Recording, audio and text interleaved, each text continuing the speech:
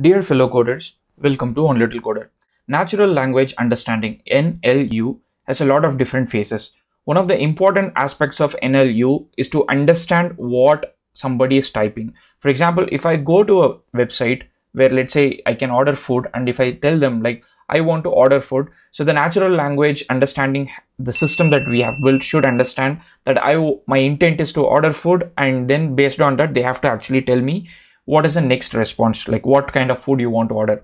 So for this thing, especially like chatbot, conversational AI, so for all these things, one of the important aspect is paraphrasing a natural language text that a user is given. So if I say something like I want to buy an iPhone, so then there should be somewhere you can create a lot of these kind of text for training this natural language understanding bot or a conversational AI bot. So having a good paraphrasing system would make a better conversational bot, or even that is something that is quite essential. So in this video, I'm going to talk to you about a new Python package that's called Parrot, and this Python package is a paraphrasing package, or I should say, as the description says, Parrot is a paraphrase-based utterance augmentation framework purpose built to accelerate training NLU models. So the purpose of a paraphrase framework is more than just a paraphrasing model. So we are not just doing only paraphrasing, but it is more than that. But in this video, I'm going to show you how you can simply paraphrase. And the way you can use this is, let's say you want to create an AI startup where you can automatically create questions based on a single word or some text. So like you want to create an AI trivia, or you want to create an AI quiz framework where you don't have to hard code a lot of details. Probably you are going to use some Wikipedia data, and then you want to generate questions yourself. You want to paraphrase and then create answers yourself. So this is going to be quite useful in that place. But other than that, as the developer says, it is also going to be extremely helpful in NLU training or accelerating NLU training, because you're going to get a lot of text with similar meaning. So first of all, as we usually do, let's thank the developer. So the developer here is Prithviraj Damodharan. So thanks to Prithviraj for making this package and making it open source. And if you have not done it, please go ahead and start this GitHub repository, which I will link in the YouTube description. Also, first of all, before we even move into the collab notebook, quickly let's understand what makes a good paraphrasing model. So the developer has given us all the information that we want. So what makes a good paraphrasing model? So the first one is adequacy, the second one is fluency, and then the third one is diversity. So what is adequacy? So adequacy is nothing but when you create a paraphrase, whether it actually preserves the meaning of what we intend to say. So if I say I want to order food, the next paraphrasing food, like the paraphrased word should be like I want to order food. So I'll quickly give you an example, and then we can probably see the next one. So in this case, the question is, can you recommend some upscale restaurants in New York? And the paraphrase, let's say text says, can you recommend some high-end restaurants in New York?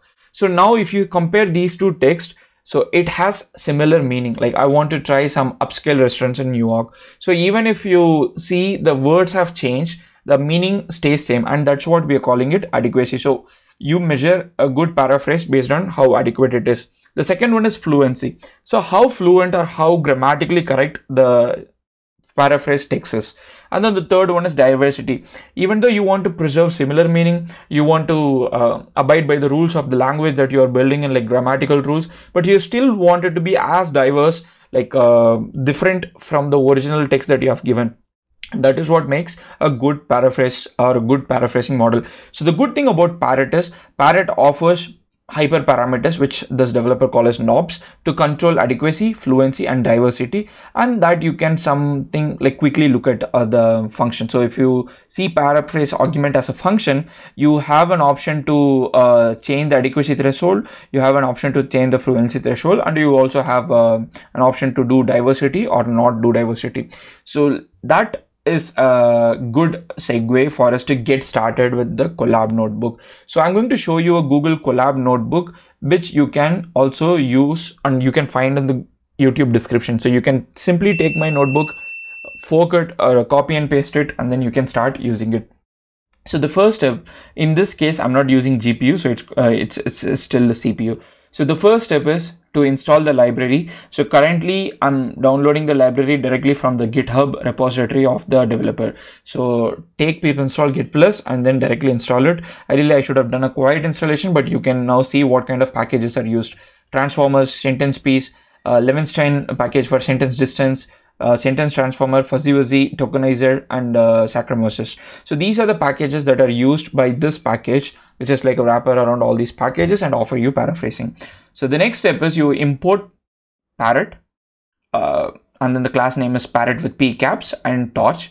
So this library might show you a couple of warnings. If you do not want to receive the warnings, you can just ignore the warnings. So the way you can do it is import warnings and ignore warnings. So if you do not want those warnings, so that is, once we do this thing, now at this point we have the important class imported, and then we have torch, which is the backend, and then we have ignored warnings. So the next step for us is to download a pre-trained model. So this model comes from the Hugging Face model library. So currently there are 12 paraphrase models that are offered in Hugging Face model hub. So one of the library what we are downloading is from this author is Parrot Paraphrase, which is uses Google Transformer T5 model. So now once we download this thing, you can see that it downloads a bunch of models that we are going to use for paraphrasing. And while we do this thing, we also mark that we don't want to use GPU in this case. Once that is done, this is a slightly time-taking process depending upon how fast it can download.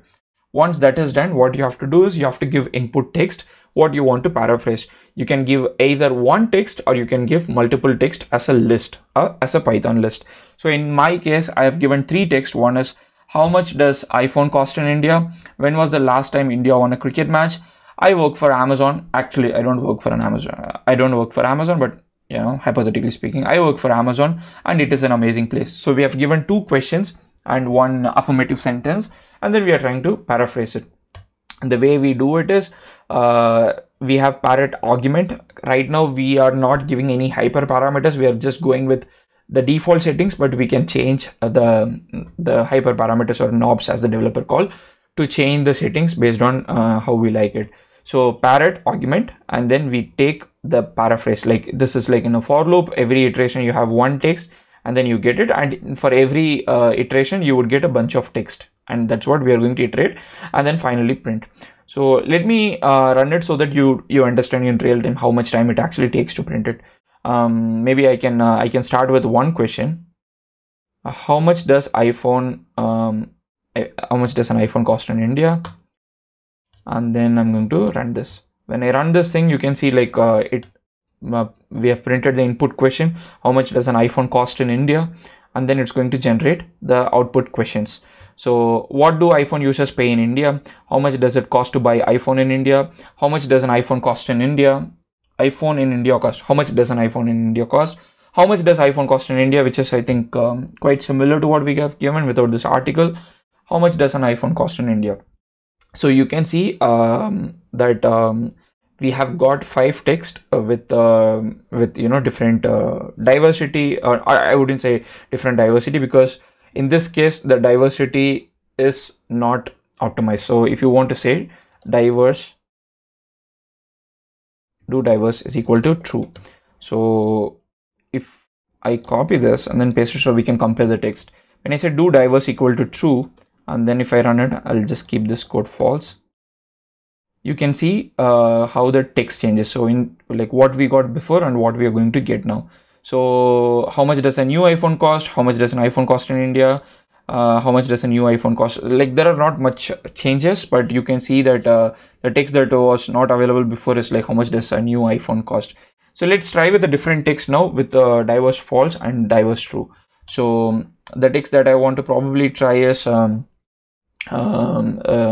when was the last time India won a cricket? Okay, so when was the last time India won a cricket match? Taking this text, oops, okay, I didn't close it with quotes. Stop it, run it and run it. So let's see how does it work. So how much? Oh,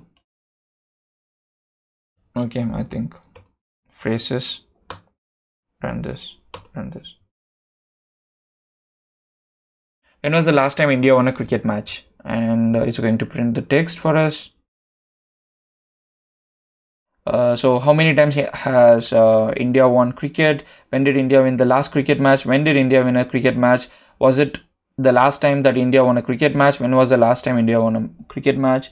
And when you add diversity, like when you want more diverse results, we can try to see. And you have to understand, like the paraphrasing, the quality of paraphrasing is also, it depends upon like the kind of input text that we give, how much content it has got, how much diverse it has got. In what year did India win a cricket match?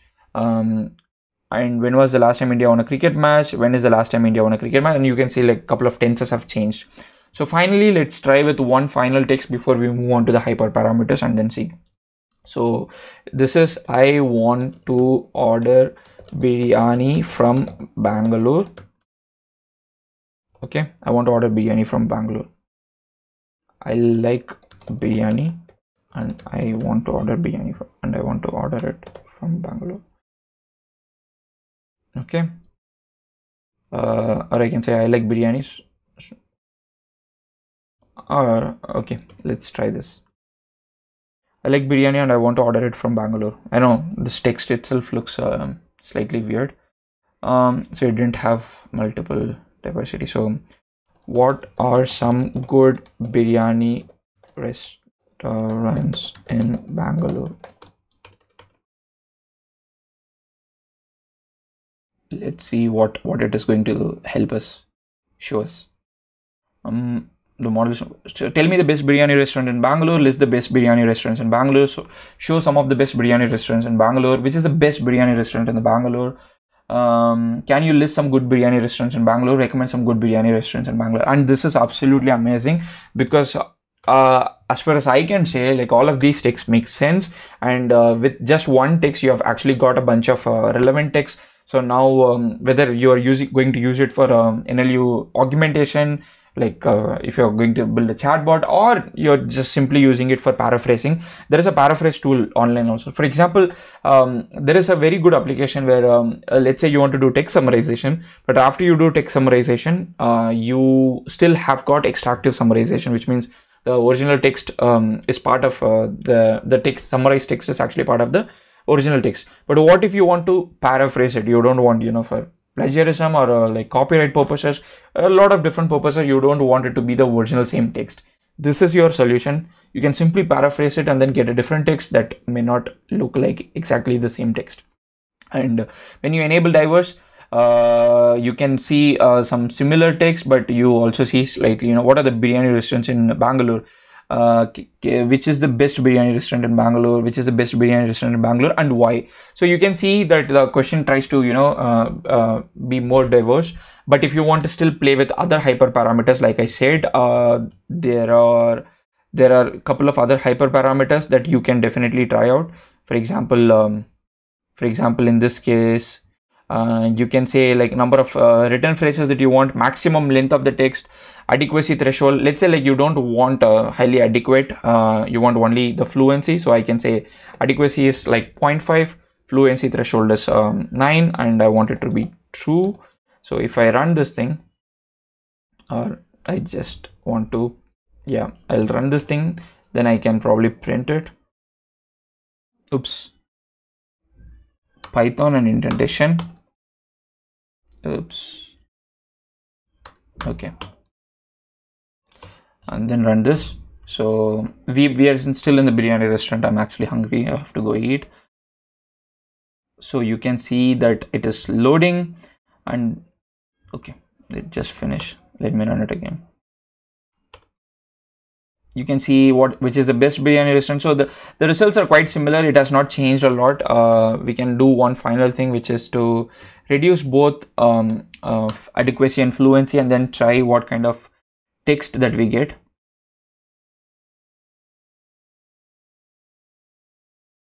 Still working. And you can see a couple of other options, like show me good biryani restaurants in Bangalore, which is the best which is the best biryani restaurant in Bangalore, can you list the best biryani restaurant in Bangalore? So what's a good biryani restaurant in Bangalore? So you can see like the options have changed. I wouldn't say a lot, but it works. It works in such a way that you can actually take this and start. You don't have to do a lot of pre-processing to it. So like I said, like if you have a long text, like if you have a like bunch of lines that you have summarized, then you can definitely feed those texts like tokenized text into this paraphrasing model and then get a paraphrase text, which ideally should make sense, but you can do a little bit of manual audit and then start using it. So this is an amazing project, like whether you use it for a chatbot or training your NLU model, or you are going to use it for like the purposes that I mentioned, like modifying your summarization or simply generating more paraphrase question, like a quiz trivia application. Like if you want to do startup, for whatever purpose you want to do, this is an amazing library. And once again, thanks to Prithviraj Damodharan for making this library and then sharing it with us. It has got a very comprehensive documentation. You should definitely check out the readme, which I would link in the YouTube description. And please subscribe to the channel if you have not subscribed, and if you like this video, please give me a thumbs up, and do not forget to star this repository and appreciate this developer. If you're on Twitter or LinkedIn, wherever you are, give a shout out to this developer for this amazing work. And if you have any questions, please let me know in the comment section. Otherwise, happy paraphrasing.